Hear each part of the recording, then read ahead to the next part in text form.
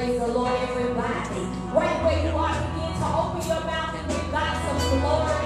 Right in your home, right in your living room, right in your bedroom, right in your office, wherever you stand, begin to give God some glory because He is worthy and worthy of all the glory and all the honor and all the praise. This morning we welcome you to the campus at FBT. Won't you prepare to go with us in prayer? Brother Coach is coming to lead us before the throne of grace this morning.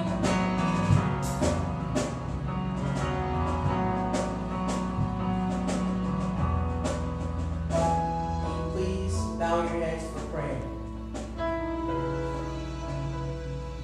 Thank you, Lord, for waking all of us up today. Thank you, Lord, for welcoming us to your kingdom. Thank you, Lord, for loving all of us. Thank you, Lord, for covering us. Thank you, Lord, for having all our family so we can have lives, love each other just the way you love us. Thank you, Lord, for your presence being all around us. Thank you, Lord, for protecting us from this virus all around the earth. Thank you, Lord, for believing in us to praise you and to do it anyway. Thank you, Lord, for you giving us blessings. Thank you, Lord, for making us feel safe. Thank you, Lord, for us letting us praise you. In Jesus' name I pray, amen.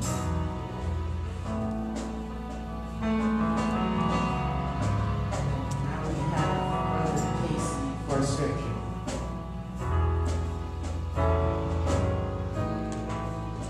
Good morning. Today I will be reading Psalms 150, verse 1 through 6. Praise ye the Lord. Praise God in His sanctuary. Praise Him in the firmament of His power. Praise Him for His mighty acts. Praise Him according to His excellent greatness. Praise Him with the sound of the trumpet. Praise Him with psaltery and harp.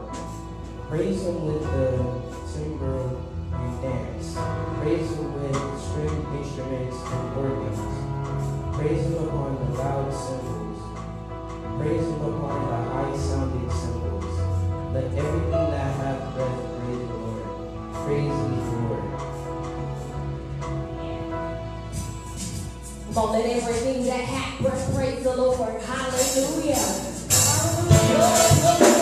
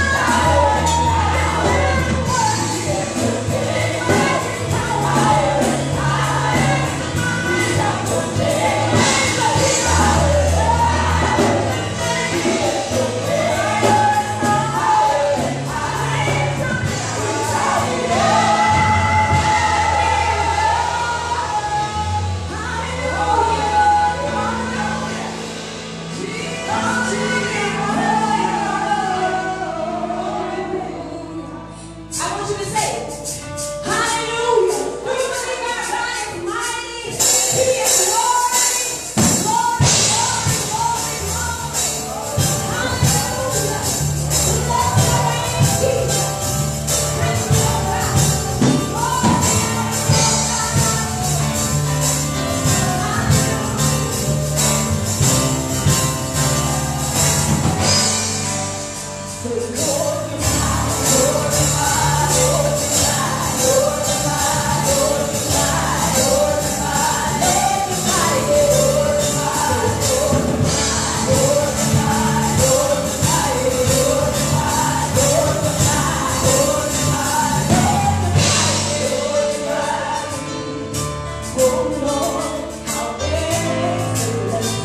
your name in all the earth?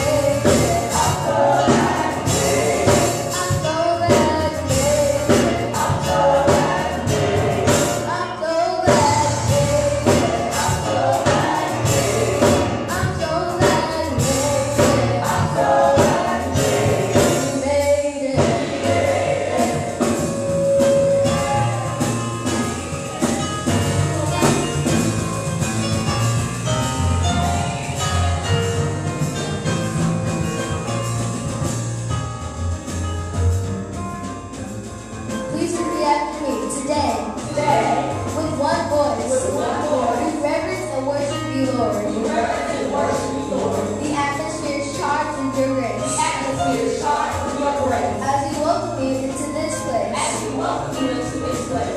So we declare these things over this body of believers. Over this body of believers. We declare We declare strongholds of the mind stronghold of the mind and heart and heart be destroyed. be destroyed. In the name of In the Jesus, name of Jesus. we declare We declare body restoration body restoration and divine health and divine health over our over families. our families. We declare We declare physical order physical order and accountability and accountability. that your kingdom works As the kingdom works, may be performed may be performed as we live free of death. as we live through your death. We declare We declare wisdom and discernment wisdom and discernment are increased are increased as we fulfill the assignment as we fulfill the assignment for this for season. this season. We declare We declare all demonic connections, all of my connections, contracts, contracts, assignments, assignments, and allegiances made intentionally and intentions or or unintentionally unintentional the past season, the past season, year, year, or or generation. generation. We renounce We renounce and destroy and destroy in the name of in the Jesus. name of Jesus. We decree We decree activation of our faith activation of our faith on a dynamic level. on a dynamic level. We pray We pray that our eyes, that our eyes, ears, ears, and hearts and hearts are prepared are prepared for what you want to do for what you want to do for us, for us, to us, to us, and through us. and through us. In Jesus' name, In Jesus' name. amen. Amen. Now we'll pass it over to our pastor, Vincent Gordon.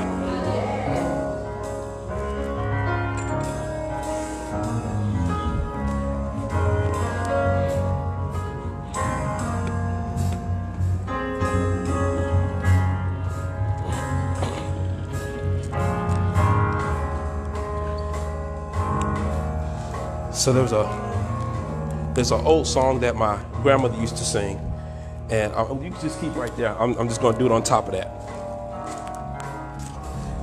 And he goes like this. Don't look at me. I'm yours, Lord. Everything I've got, everything I am, everything I'm not. I'm yours, Lord. Try me now and see if I can be completely yours. I'm yours, Lord. Everything I've got, everything I am, everything I'm not. I'm yours, Lord. Try me now and see if I can be completely yours. I'm yours, Lord. Everything I've got, everything I am, everything I'm not, I'm yours, Lord. Try me now and see if I can be completely yours. One more time. I'm yours. Come on, make that declaration. Everything I've got, everything I am, everything I'm not, I'm yours, Lord. Try me now and see if I can be completely yours. One more time. Say, I'm yours, Lord. I'm yours, Lord. Everything I've got, everything I am, everything I'm not, I'm yours, Lord. Try me now and see if I can be. Say that I'm yours, Lord. Everything I've got, everything I am, everything I'm not. Said I'm yours, Lord. Try me now and see if I can be. Say I'm yours, Lord. Everything, I give it all to you, Lord. Everything I'm not. Say I'm yours, Lord. Try me now and see if I can be. Watch this. Try me now and see. Try me now and see. You can put me in the middle, Lord. I'll trust you, Lord Jesus. It might not be easy, but I'll press my way through. Try me now and see. I'm yours, Lord. I'm yours. I'm yours.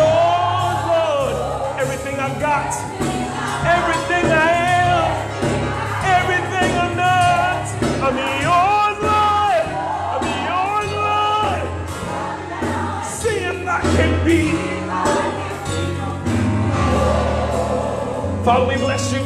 You're worthy of all things and all praise. I pray right now, Lord, that as we enter into your gates with thanksgiving and enter into your courts with praise, that, Lord, you will find our worship acceptable, that it be palatable to your template, to your ears, Lord, that you will receive it, that, Lord, you delight in it. I pray that, Lord, your word says that you desire to inhabit or to live in the praise of your people.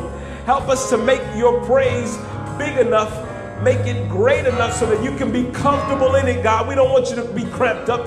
We want you to feel comfortable. We want you to stretch out and make yourself at home in our worship, in our praise, Lord, that in our interaction with you, that it might produce for you kingdom results. I pray even right now, Holy Spirit, that you set the atmosphere, charge it so that we might be able to hear the fullness of what the Father wants to do in our lives. I thank you, Lord, for allowing us to hear your voice clearly, and the voice of the stranger we will not follow. I thank you, Lord, that you do all things well, so that we're growing in how to do things better. You do all things well, so we're growing in learning how to do things better. I pray even now, Lord, that you allow us to learn how to hear your voice and be obedient to each step, not skipping steps, being in sync with what you want to do in this season. We surrender to you, Lord. We surrender our hearts, our minds, our time, our gifts, our talent, so that you might be able to get kingdom performance or kingdom production out of us. And I don't mean putting on a production or performance. What I mean is that, Lord, we operate in a capacity that is at a kingdom standard. That we operate in a capacity that is at a kingdom standard.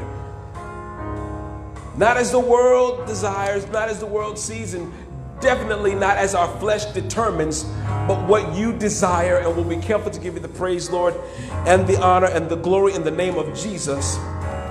Amen and amen. Hallelujah. Thank you, Lord. Thank you. Turn me really quickly to 2 Corinthians chapter 5. 2 Corinthians 5.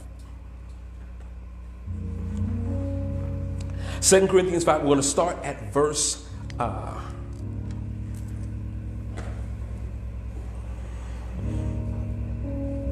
let's start at verse 17. We're going to read 17 to 21.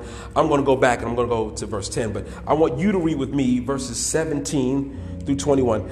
2 Corinthians 5, 17 through 21. To all of you who are joining with us, thank you so much for being with us. You could be anywhere else. I appreciate the fact that you are pressing and that you're choosing to be intentional and stay connected. I want you to please don't forget that there is a great number of people who would love to be able to do what you're doing right now and who are not able to.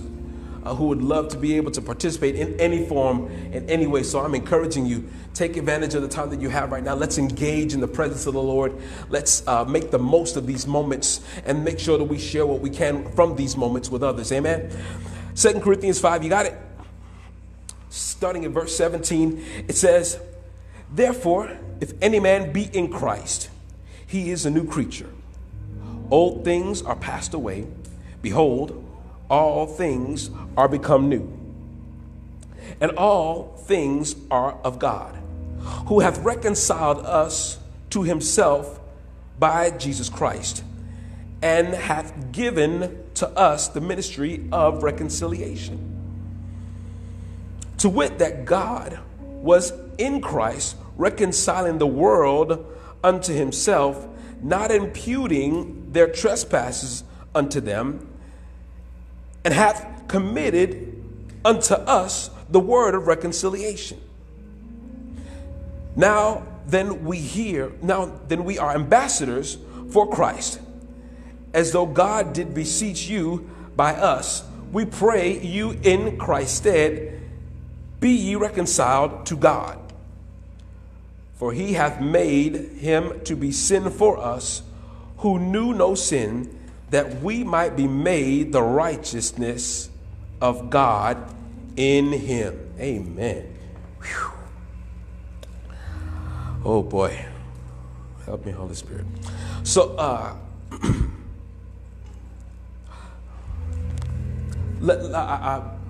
tell somebody, let's get together. Yeah, I guess that'd probably be as best as I can for a title. Let's get together. I want to begin. I want to start with this point that we remember, first of all, the idea that the Lord is, was, and forever will be. Yesterday, today, and forever, he is consistent in all his ways, and his will and his desire is so that the will of God might be performed. And if you don't know what the will of God is, if you go over to Ephesians chapter 1, Ephesians 1, the Lord gives us a glimpse of what his ultimate will is. It is the will of the Father to unite all things together in heaven, both in heaven and in earth, together unto his dear Son. That is his absolute will. It is his desire. And here's what I love. The things that he's called for us to do, as long as we make sure that we are compliant to his will, what we will do is we will help to bring to pass, or we will bring in order, we will bring to fruition what his desire and his will is. In other words, we won't miss what his desire is for choosing after what we think he wants. He's given us a clear definition of what he wants. Now, here's the thing. What he does not want, I say this all the time, is he's not interested in religion. He is interested in relationship, or else he would not continue to say things like this all through the scripture. He would not have established what we see in Genesis chapter 1, when he establishes the creation and he makes man in his image and in his likeness, and then dwells with man in the garden, allowing him to name the items in the garden, allowing him to talk and to dialogue. I love the power that he brings in the idea that the fellowship that he requires with man is so important. It's so imperative. Not only did he make us in his image, but when you read Genesis right in chapter 2, he says specifically, it's not good for man to be alone. And then for a few more verses, he dwells with man before he makes a solution for man being alone. And watch this. It wasn't that man was lonely. He wanted to make sure that man had the companion that was necessary to fulfill his will. When we look at how he delivers Israel from Egypt, when we look at all the things that he does in order, when you look at when he wipes out mankind for sin, but then still chooses Noah and his family in Genesis chapter, I believe it's chapter 9, when you see that, when you look at how he chooses this family to be saved or to be hidden in this ark, I love the fact that his desire has always been the nucleus behind the family, or the fellowship of the family. And I love how he calls us sons and daughters, that we become the family of God. It is his desire, again, always to create this endearing, close relationship that requires us to understand our identity in who he is and what he speaks over us. Having said that, now, there are four things that are specifically important when we talk about the mission or the work or the will of God. The first one is the fact that we have to understand who he is, or the person of God. When we understand who he is, or the person of God, we understand that the power that he's given us, or that the power that we grab a hold of, or that we get the opportunity to have access to, is defined in who he is. Watch this. Not what he does, who he is. Saving is what he does, but if all we do is define about what he does, we never get the opportunity to actualize or to grow in the power of the relationship of who he is, so that when he calls us sons and daughters, when he calls us heirs and joint heirs, that we understand that we're not heirs to salvation just only, but that we are heirs to the kingdom of heaven.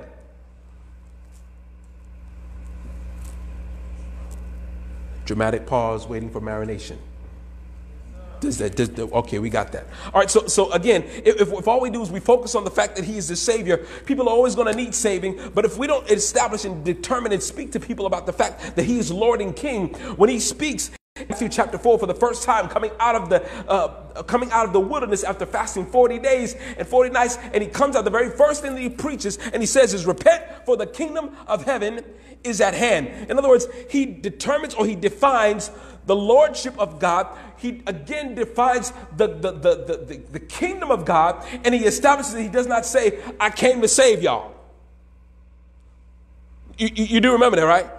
He does not say, because the first words he preaches in Matthew chapter 4, when he comes out, when he begins his ministry, is not, hey, I came down here to save y'all. The first thing he said was, repent for what? Repent for what? Okay, all right. For the kingdom of heaven is at hand. In other words, he is again defining his person. And here's where we have to identify who he is. So there are 4 things we have to remember about him before we get to the next part. Before we get to 2 Corinthians chapter 5, the 4 things we have to determine. The first thing is the person of who God is. In other words, his lordship, his person. Secondly, we have to establish is the place. Where does he reign as Lord? Well, let's again, what does he say? Repent, for the kingdom of heaven is at hand. In other words, he represents, or he's an ambassador of the kingdom. Kingdom is a 2-part word. We always talk about that, right? 2-part word. What does it mean? King and what? Dom, right? So king is a lord, or one who rules with ultimate authority, and dom, which is short for dominion. It is the area in which he rules and reigns, right? So when we put those together, we're talking about the Lord who operates in his area of expertise or of lordship, and then the area that he operates in. So the one who rules and the area he operates in together makes the kingdom. All right. So when we talk about the place, here's the thing. We're not talking about specifically just being seated in the heavenly places with Christ Jesus. It's understanding that where the Lord rules then becomes a part of the kingdom, right? That where he rules, because if we define his person and then we enthrone him or we put him in place, then he gets to rule over this area also. Here's how we grow the kingdom of God. When he reigns over us, and then the kingdom of me, population 3, me, myself, and I, no longer exists, and now I'm submitted to the King of Kings and the Lord of Lords, that I submit my authority to him. So the first thing again is what? The person of him. The second thing, the person, which is his lordship. The second thing is the place, which is his kingdom. The third thing is his power. The power that he operates in, or his authority. Watch this. A lot of people love the idea of authority, or love the idea of being able to wield authority, or having authority, or being in charge. I think the funniest thing is, the one thing that we are always wanting to be in charge of is the one thing that we probably should never put our hands on. That's us. We're always trying to run us, always trying to program our lives. We're always trying to be in control of what we're going through, what we're doing. And the very thing that we always try to control should be the very one thing that we should probably take our hands off of, so that he might be able to reign over us and lead and guide us unto all truth. Here's the thing about authority, or the power of God. The authority is only given to those who are under, or who are subject to, the Lord. Again, authority can only be extended to an ambassador who is subject to its king, right? The last part that we have to remember is the fourth one, is the C, which the culture. The culture represents his language, his mannerisms, his conversation, his rules, his ways. If we can't embody or receive or reproduce the culture of heaven, then how can we be proper ambassadors of his lordship? So now let's look at this again. The things that we absolutely have to define, or that we have to remember, is that the person, the place, the power, and the culture. Let's say that again. The person, the place, the power, and the culture. When we talk about the Lord, when we talk about the kingdom of God, and again, that is the gospel. The gospel requires all four of those things to be spoken or to be defined in context. Because if we don't talk about the person or the lordship of Christ, we don't talk about his the place that he reigns. Watch this, because he reigns in heaven, but he doesn't reign here until his person is enthroned here. No, until his person is enthroned here. Right? Then what's the next one? Once he's enthroned, then he can operate in what? We can operate in the power of God, right? Remember, after Jesus preaches, after he goes to the cross, Acts chapter 1, he says, wait right here, that the Holy Spirit might come, and that he might dwell with all of you, and that you might be endued with what? With power. The power only comes after they define who he was and they allowed his kingdom to reign in their life. There's a process in the way this happens. Power, person, place, power, and then the last part is the what? The culture. Watch this. The culture is us, again, defining who he is based on what he says, how he operates, his rules, his mannerisms, his conversation, that the things that he said that we should be doing. Here is why the word Christian means anointed like him. That the grace that he operated in is the very thing that we should be continuing or reproducing so that others can fall in love with him and not fall in love with position, or not fall in love with power, or not fall in love with place. See, here's the problem. See, people fall in love with the power, so they chase after position and the authority of the power. There's some people fall in love with the person, so all they want, I just want Jesus and Jesus alone. Okay, but you can't have him on your terms. You have to have him in the fullness of his glory. You can't say, I'm a part of the kingdom, I'm a kingdom ambassador. All right, well, you can't be a kingdom ambassador still reigning as king in your own life, doing what you want to do. It requires all four portions to be able to be properly defined when we share the gospel, so that when we preach it, when we share it, when we declare it, when we model it, that people can see the person of Christ operating in our life, the place, which was the kingdom of God, clearly represented or being enthroned in our hearts, that the power operates in our life because that we reproduce what he's doing. Then the last part being what? His culture, that his ways and his actions and his conversations, even our countenance, should be able to represent him. How many know that your face says a whole lot more than your mouth does? I'm not going to look in the camera right now, because I know that a few of y'all feel what I just said and I just hit you in the mouth. That's all right, because you know it's the truth. Your face sometimes speaks louder than your words. How many times have you been in a situation and you couldn't even say nothing, but you was just like, My wife has this thing with blinking sometimes, you know, and she don't do it as much as she used to, but like when the blinking happens, I imagine that the blinks is like two little mouths saying all the stuff that her mouth want to say, but it won't say. Like, I know you just didn't. I realize that our face sometimes, or our countenance, sometimes it misrepresents who the Lord is. And so watch this. In every area of our life, we have to represent him well. Now I said all of that to now lay a precedence for 2 Corinthians chapter 5. Paul's writing to the church of Corinth, and he's speaking to them. And while he's preaching to them, he's sharing this. This is his second letter to the church of Corinth.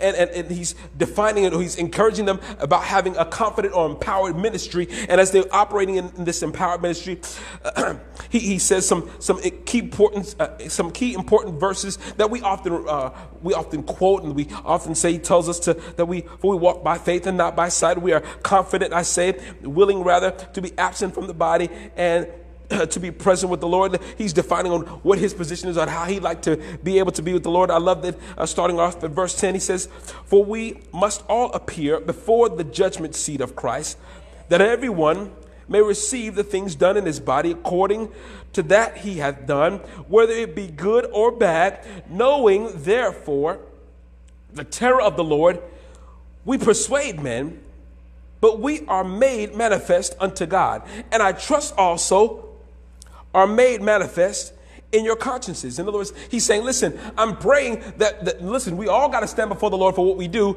as we call ourselves declaring or representing him. But watch this. We're going to have to answer to him at some point for everything that we do and that we say. Here's the thing, that I'm hoping that what you see in my life, or what you see manifest in me, that it not only heralds God, but that it also helps you to remember what your assignment is. That when you look at me, that I should spark in you that same kind of, or that consistent response to the words of the kingdom of God. Knowing therefore the terror of the Lord, we persuade men. Understand that the Lord ain't playing. Sometimes I have to remind my kids that they mama crazy. Hey, stop. What are you doing? Go to bed. Your mama really is still crazy. Jesus loves her, and he uses her in mighty ways. But don't get wrong. You know, now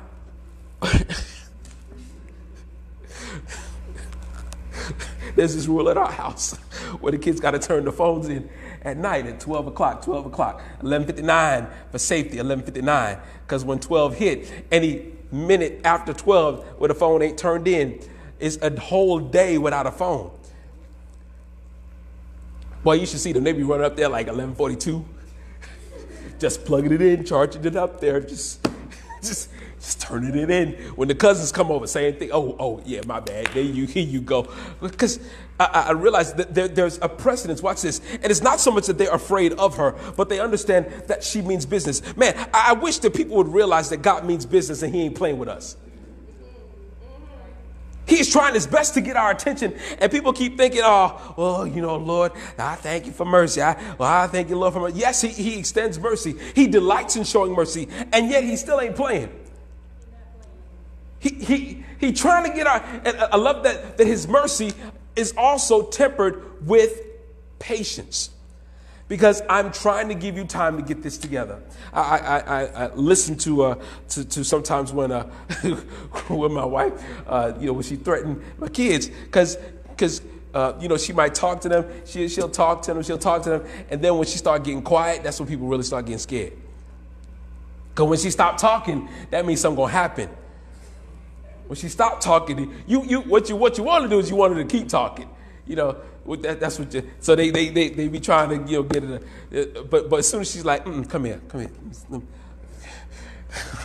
I can't imagine how many times she'll watch her call Zoe. She'll be like, come here, Zoe. Be like,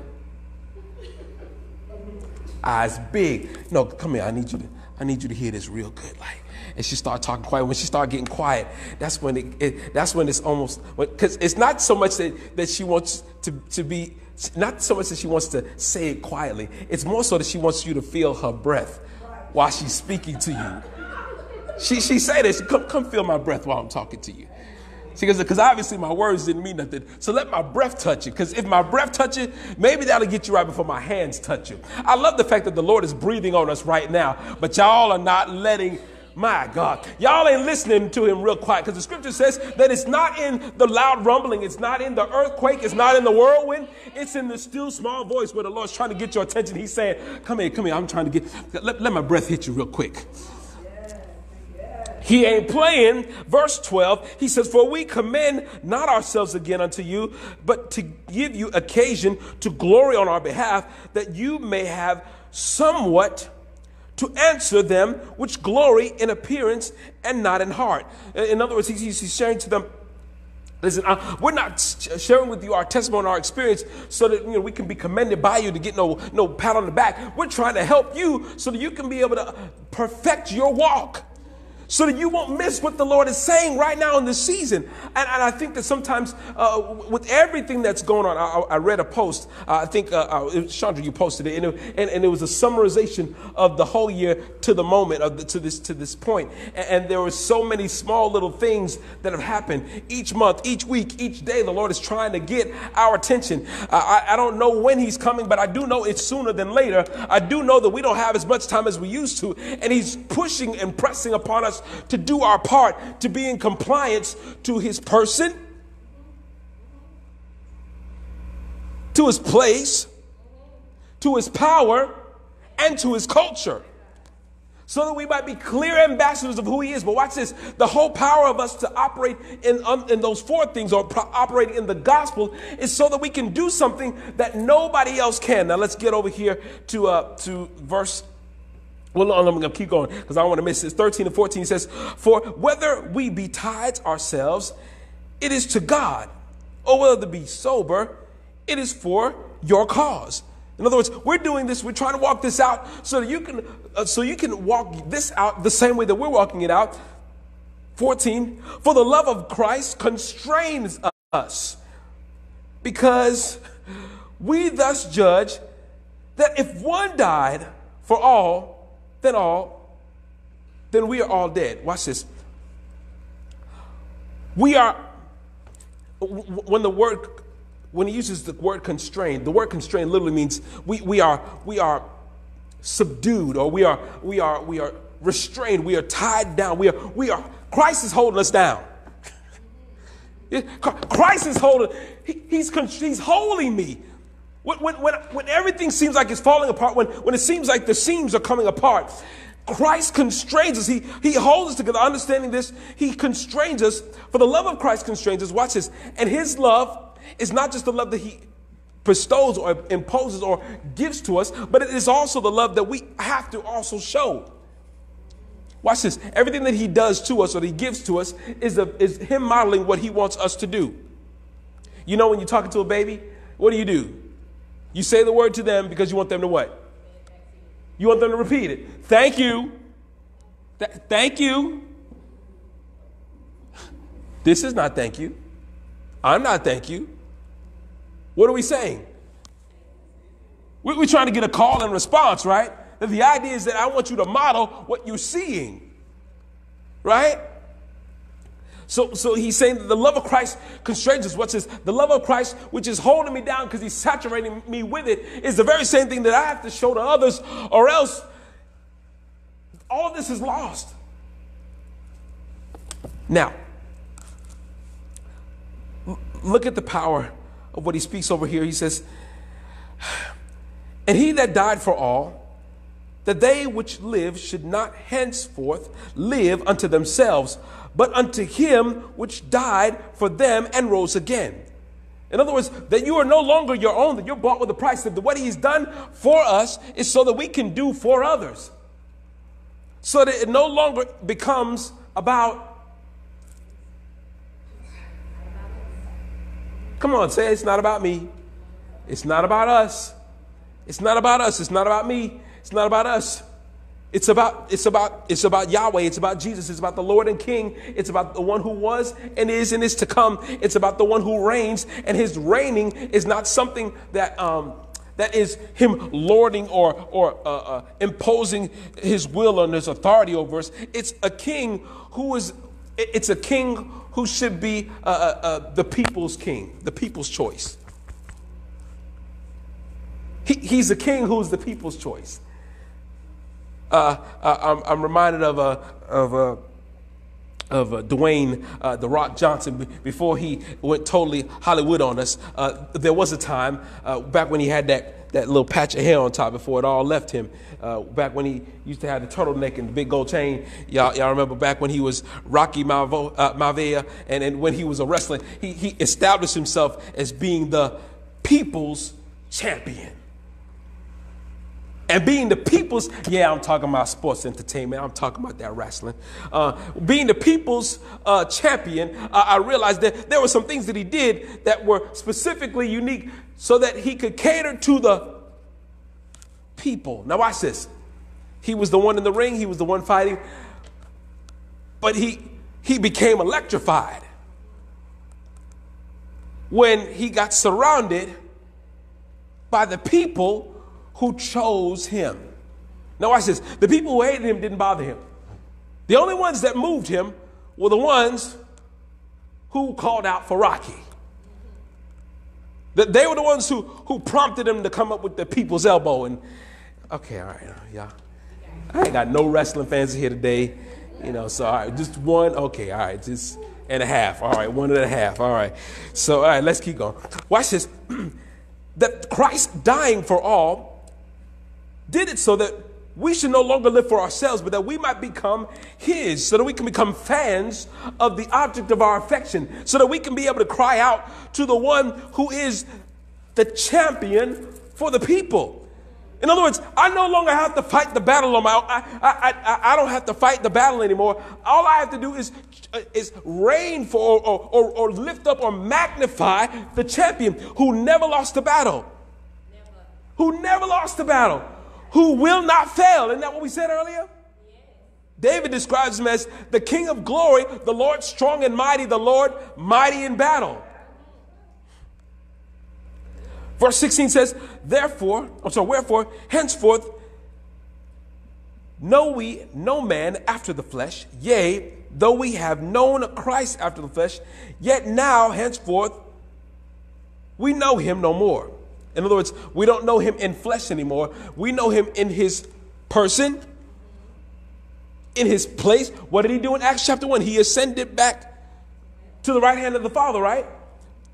In his power, which is what he sent down for us to operate in, and then in his culture, that we might represent him by forgiving and loving one another. The scripture says, and they will know us what?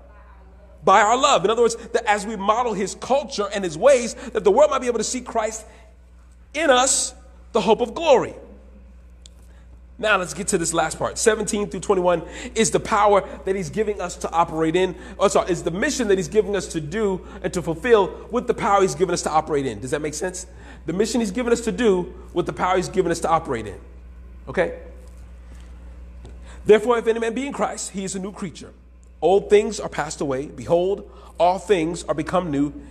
And all things are of God, who hath reconciled us to himself by Jesus Christ, and hath given to us the ministry of reconciliation. Whew. Now, I have been I've been having talks and conversations. As a matter of fact, I was even part of a panel on race talks, on race relation talks, and there was a word that was being used and the word is reconciliation. And so I was listening to one young man, and he was saying, we can't have reconciliation because the idea of reconciliation implies that first we were consado, that we were one, that we were seen as peers. And so to try to reconcile the races means that first we would have had to have been one in the beginning. And I'm sitting there and I listened to his argument, and I promise you, just as we were reading, as I was going through this on today, and when I saw this, I realized that the argument that he made, even though sounded like it was founded properly, it's founded on a partial conversation. Whew. Have you ever walked in on a partial conversation? Yeah, you ever walked in on somebody talk about the game last night, and I saw it. Oh well, I'm sorry, because ain't been no games in months. We ain't seen nothing. We ain't seen nothing. Folks over there going through withdrawal, hoping that the NFL find a way to do something, and we ain't talking about Madden virtual. I realize that if you've ever walked in on a partial conversation, that sometimes what we hear is the part that we can associate with, and then we fill in the blanks with the things that we know, not the things that we don't know. We don't do the research. We often fill in the blanks with the parts that we do know, and then we go on with our patchwork Frankenstein conversation in our mind. Right? So you take the portions that you know, and then you add it to it, or the stuff that you heard, and you smack that in there, and you stir it all around in the pot, and then here goes your truth. And I realized that his idea of reconciliation was based on a partial conversation. And the reason I say that is because when I read this now, Paul expresses something totally different that the Lord established that I had totally neglected. I did not see. Let's look in the scripture. The assignment that we've been given for ministry, so that we can be able to fulfill what the Lord's will is in this season, because he gave us the person, or our identity, the place, which is his kingdom reigning in us, the power to do this, and his culture, or the way that we should model doing this. Look at it. It says, and all things, verse 18 again, and all things are of God, who hath reconciled us to himself. Stop right there. And all things are what? All things are what? Of God. All things are of God, who hath reconciled us to himself by Jesus Christ. All things are of God. Watch this. So if everything belongs to God, if everything is his, if he's the author and the finisher of all things, the next part says, who hath reconciled us to himself by Jesus Christ. He made everything, and he's gathering all his toys back up. He's gathering all his kids back up. He's gathering all his possessions back up. When we would go to my cousin's house, or we would go to my mom's, she had a friend in New York. As a matter of fact, I think she's watching right now, Aunt Sue. We go to Aunt Sue's house and stuff. We go and we bring our toys and stuff. And then when it's time to leave or time to go, we would always leave stuff. We'd always leave stuff over there, and it seemed like they leave stuff at our house. And Mom would always say, hey, don't forget to get your stuff, because you're going to be looking for it later. It wasn't that we didn't trust where it was. It's the fact that you're going to be looking for it later, and then you're going to want to know where it is, and I'm not driving back out to New Rochelle to get it. Get your stuff, right? So watch this. When she gave us the instruction to get our stuff, the idea is, for all things that belong to me, I need to make sure that I bring the things that belong to me close so that I don't lose anything. Whew.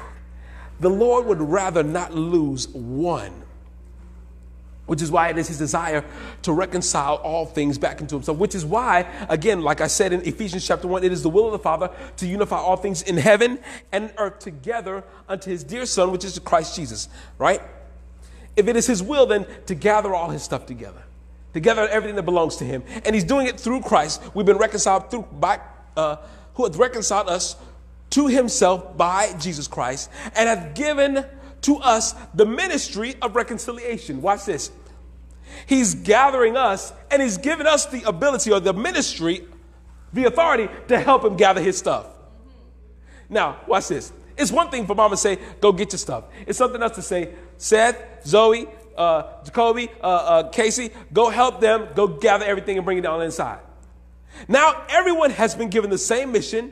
Even though we all are connected, we all have now intentionally looking to return or to bring or to gather in everything that belongs to the one who has empowered us.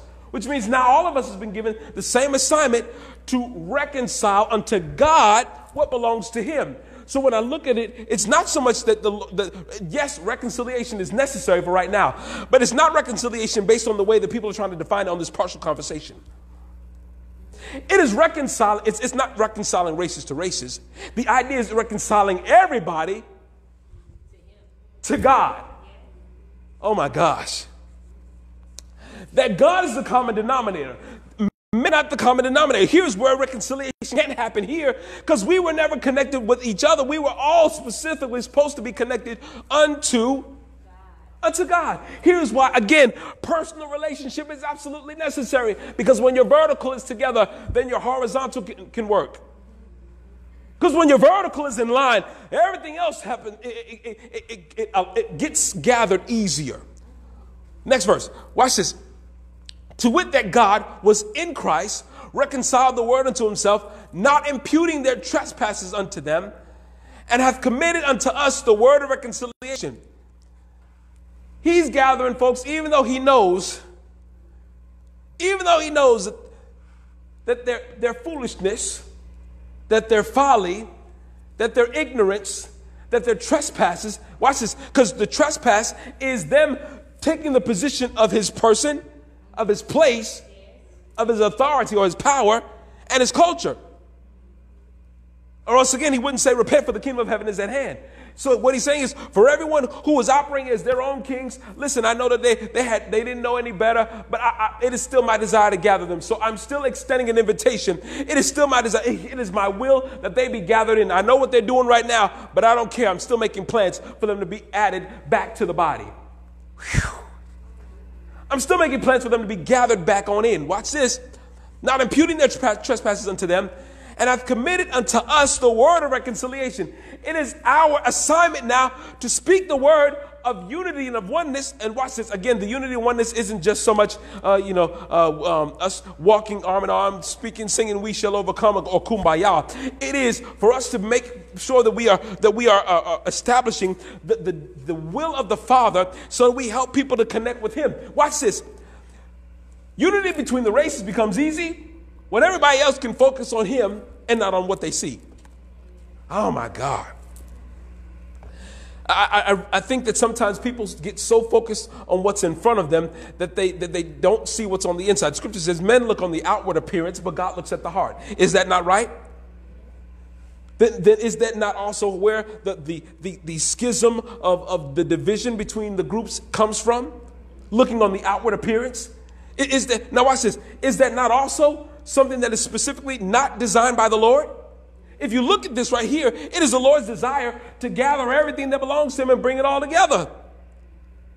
That we operate as one, as he is one. Isn't that what Jesus' prayer over us was? And clearly, the only one who benefits or who desires the separation and the division is who? Is the enemy, right? It's Lucifer. So here's where we need to trace the strings and not get focused or get mad at who's in front of us because they calling us out of their name or because they mad at us or they trying to wave a flag or they trying to do certain things. Here's where you can't be moved by the actions of a foolish group of individuals. But what the power really requires is for us to grow in understanding and knowing what he's calling us to do so that when we see what's in front of us, we're not moved by what we see in front of us, but we're moved by what he says and what he sees. And so that when we do it, we're not imputing their trespasses unto them. We're not moved by what they did or what they called us or how they acted, but we're much more, okay, I see what you're doing. And so I can't even be mad at you because it's not you. I followed the strings. I see who's really operating. The strings say that's Lucifer trying to cause division. Here, watch this. It's really a sin thing. This is really a sin thing. It's not a race thing. It's not a division. It's a sin thing. And the enemy would love for us to operate in the foolishness of that area where the Lord has given us the power of the word of the reconciliation or the ministry of reconciliation. And again, the reconciliation isn't so much to gather each other, to be with each other. It's to gather each other unto the Lord so that the Lord can make this work together. Whew.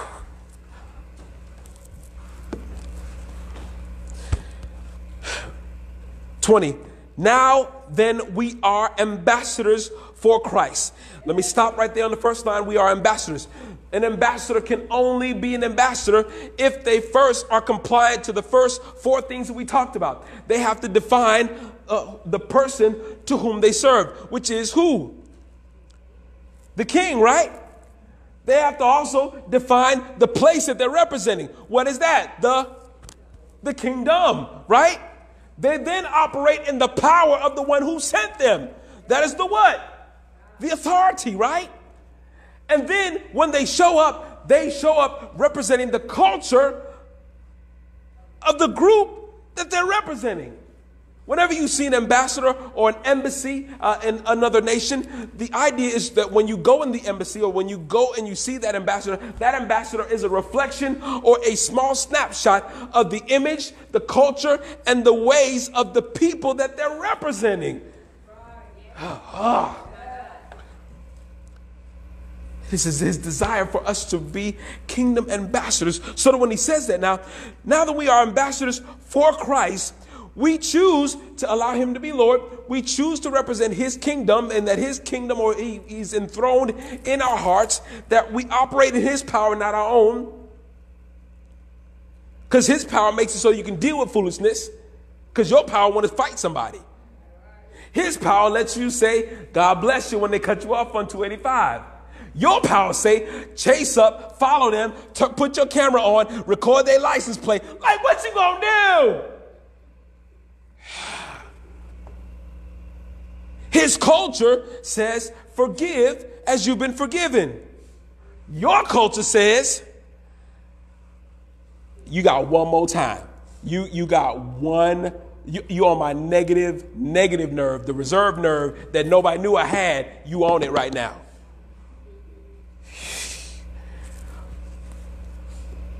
Being ambassadors of Christ, for Christ, as though God did beseech you by us, we pray you in Christ's stead, be ye reconciled to God. Watch this. You can't offer the ministry of reconciliation if you first don't operate in it. You can't give what you don't got.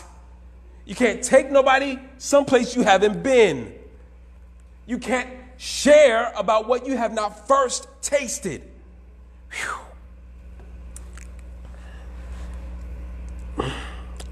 End with 21. For he hath made him to be sin for us, who knew no sin, that we might be made the righteousness of God in him. It is the Lord's will. It is the Lord's desire that we might be unto him, that we might be for him, that we might be for him what he's calling for us to be, so that we can continue to represent him. And watch this. The prayer that Paul is praying over the church in Corinth specifically is so that we can understand that, watch this, he became sin, or he was made sin for us who knew no sin, that we might be made righteous, the righteousness of God in him, so that our righteousness, or that our character, that our position might be, so that he might get the glory. No, you need to stay awake. Stay with me now.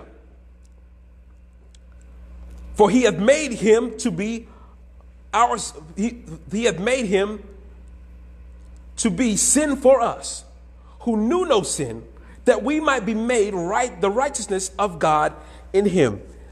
Reconciliation begins when we understand that we've been forgiven, that mercy's been extended, that we are not our own, we've been bought with a price. But when we operate in what the gospel requires, understanding who his person is, because when we define his person, that defines our identity.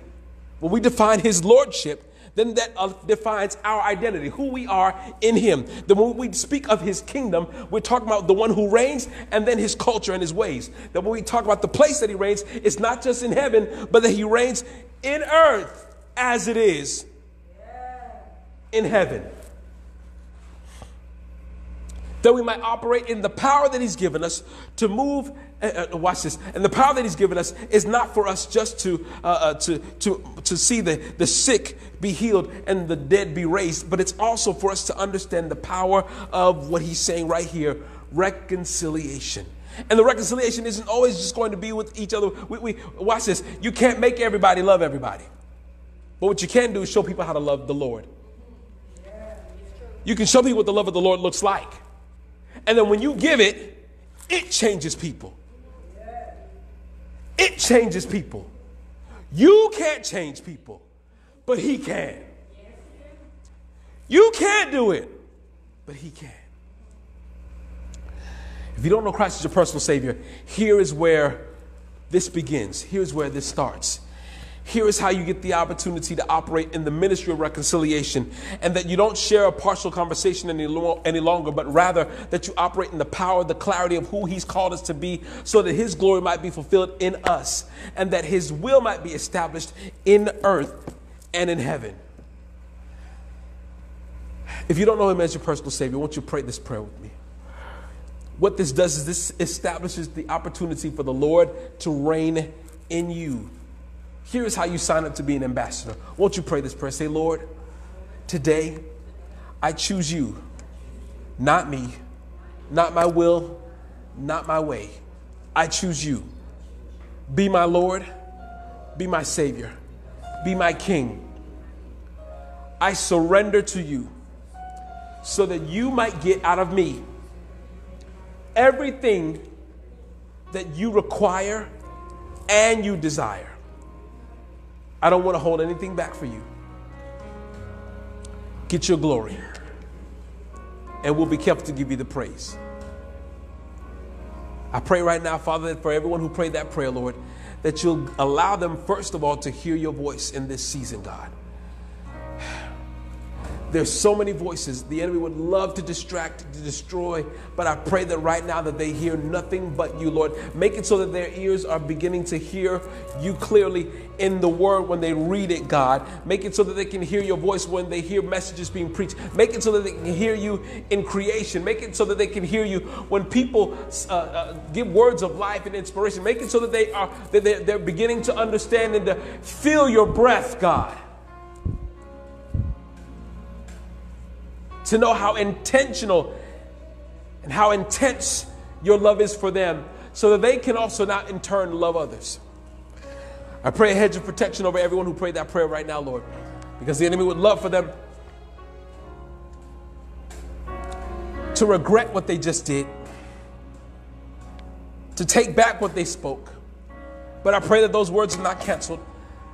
Angels in heaven right now are rejoicing over the prayers that they prayed. And right now we celebrate with them, because we know that, Lord, right now the kingdom of heaven has just been expanded, and that you now reign in areas and in places that always belong to you, that you've desired to be in. Get your glory, Lord. Let your joy be their strength to keep going. And we'll be careful to give you the praise and the honor and the glory. Amen and amen.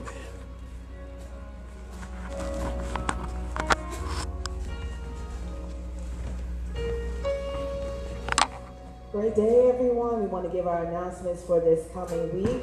First and foremost, today we want to say a very happy birthday to Brother Bernard Knapp Sr. Amen. Amen. Amen. Also coming up on Tuesday, our morning prayer at 11 a.m., our Bible study at 7 o'clock p.m., via conference call as well as on Facebook Live. On Wednesday, we want to say happy birthday to Sister Tracy Ruffin. Amen. On Thursday night, amen. Thursday night, book talk with Pastor Vince at 7:15 p.m. on Facebook Live.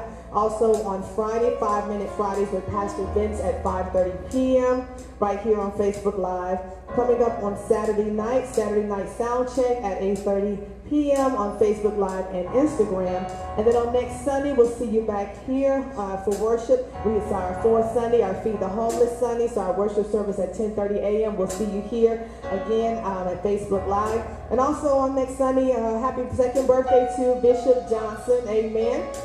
So again, as you direct your attention to our announcements, also please remember how you can give. Also, just a reminder for our Cash App users as well to make sure that you do use your legal name when you're giving your tithes and your offering for your seed sowing. Amen. At this time, we'll put it back into the hands of Pastor Gore.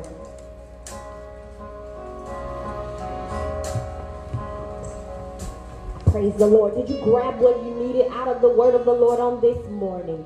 I hope you did. I hope you took some notes, and I hope you plan to review those notes. Guess what? You can always replay this video for those that are watching by replay. God bless you at this time. If you have not, take a little time and make sure that you are sowing a seed into this house, tithing and offering. God has called us to do so, and so we do that digitally. Amen.